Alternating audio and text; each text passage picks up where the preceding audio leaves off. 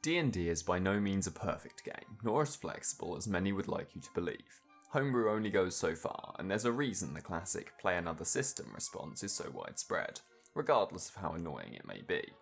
Plenty of other people have explained why play another system is often not a helpful response, so you're free to look those up at your leisure. What I'm discussing today is a much more specific issue within that problem. One thing D&D struggles with is nebulous concepts. In D&D, a thing is or it isn't.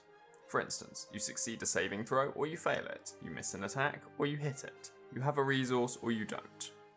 The Fae, at least in myths and legends, fly directly in the face of this concept. Their magic relies on the nebulous, which perhaps explains why many of the Fae in D&D fall somewhat short of their mythological counterparts.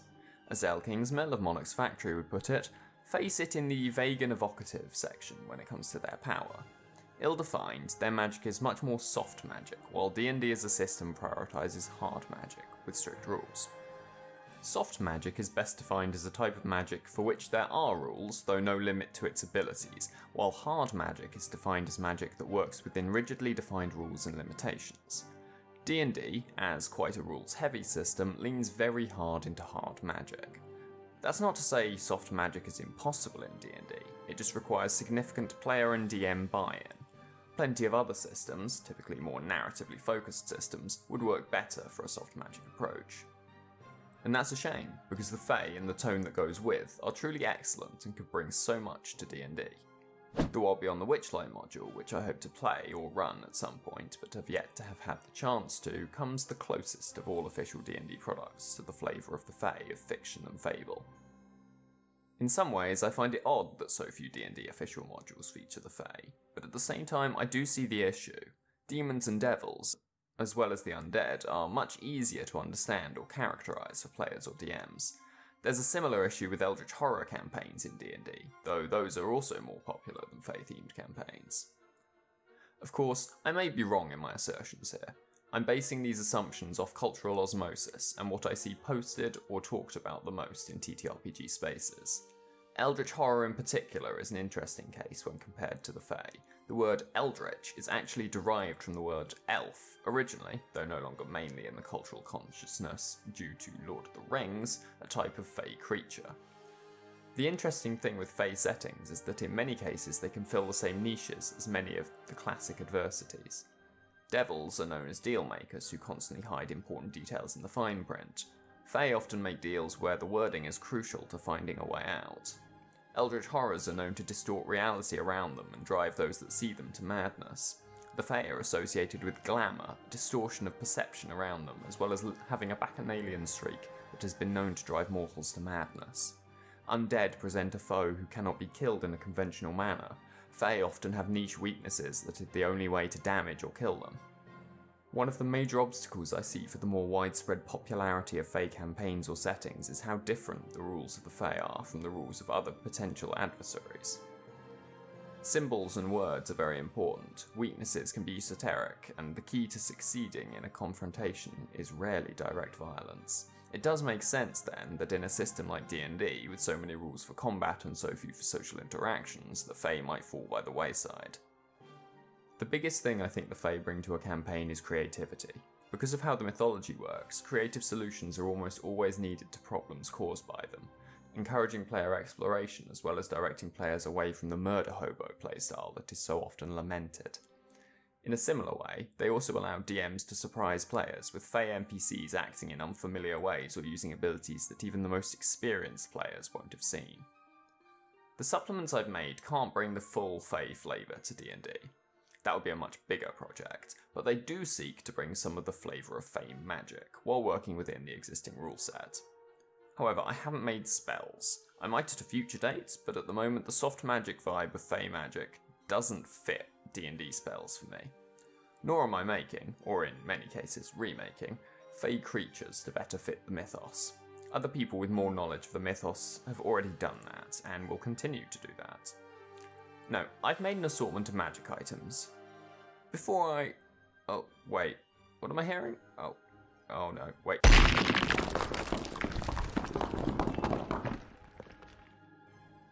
Yes, what I'm hearing is scope creep.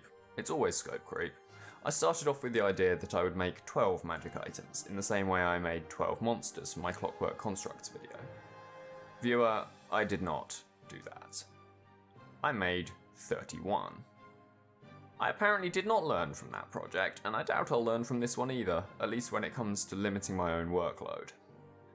So, we had best get into it.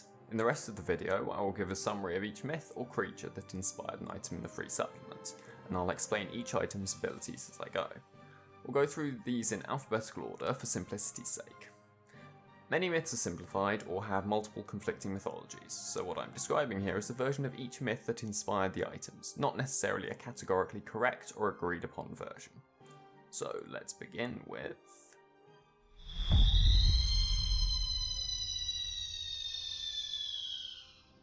Banshees were tied to particularly old, established Irish families.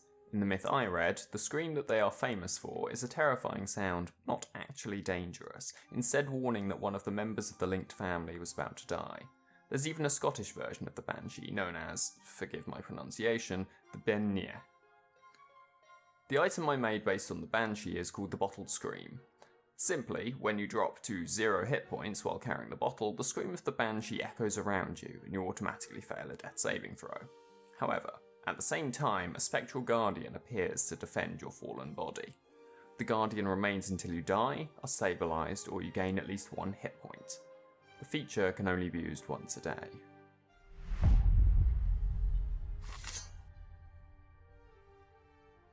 Cold iron is a widespread weakness for fey creatures, so naturally I had to create an item inspired by it. My take on cold iron was a weapon variant in the same way D&D already has slaying weapons, weapons of certain death, or weapons of warning. My cold iron weapon deals a critical hit, a 19 or 20 to fey creatures, and any fey creature hit by the weapon makes their next check or attack a disadvantage.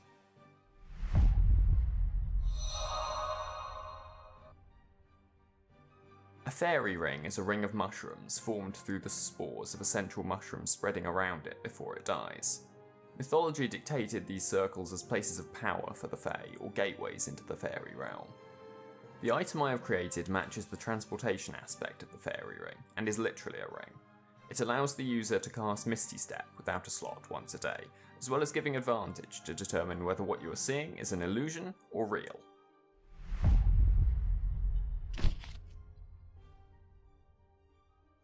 Multiple myths tell of the use of stocks, bodies carved from wood that the Fae would use to replace someone. In one particular tale, a stock was used to fake the death of a particular enemy of the fairies, allowing them to torment him in the Fae realm for eternity without anyone from the human realm being any the wiser. This is perhaps the most niche of the items in the free document. The fairy stock item I created can be used in a ritual to create a perfect duplicate of a humanoid, nigh on impossible to distinguish from the dead body of the chosen humanoid. Perfect for when a death needs to be faked.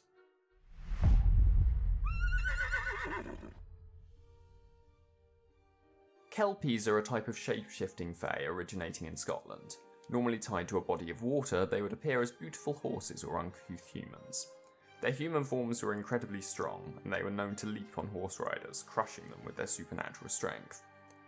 In horse form, Kelpies would allow their victims to mount them before plunging into a river where they would devour the hapless rider's flesh. The item I have created is inspired by this second point.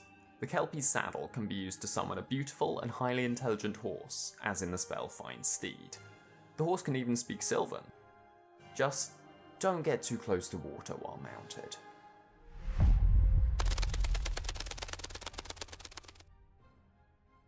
I really hope I don't need to explain what the Tooth Fairy is. However, I will say that Pathfinder's take on the Tooth Fairy is fascinating, and if you want to use it in D&D 5e, then Dungeon Dad has made a great conversion. I'll link it in the cards. The item is probably the most powerful in the free document. As suits the creature it was inspired by, the Necklace of Teeth allows the user to steal teeth from creatures, give them toothache, gain a terrifying bite attack, or lock the jaw of a creature. Well, that's a summary of the items in the free document, Fragments of Fairy. Each item in the document has an explanation of the myth or creature that inspired it, if it's not a commonly known one. If you want to get it for yourself, the first link in the description will take you to it. If you want to throw me a currency or two, the link to the document on my itch.io store is also down there, where you can pick your own price for it. Likewise, the link to the larger document containing 25 more Fae items is also down there. I hope this video has inspired you to add some Fae flavour to your campaign. One final thing before I go. There won't be any videos uploaded here in December or January, so the next video will be in February, assuming things go as planned. I'll see you then.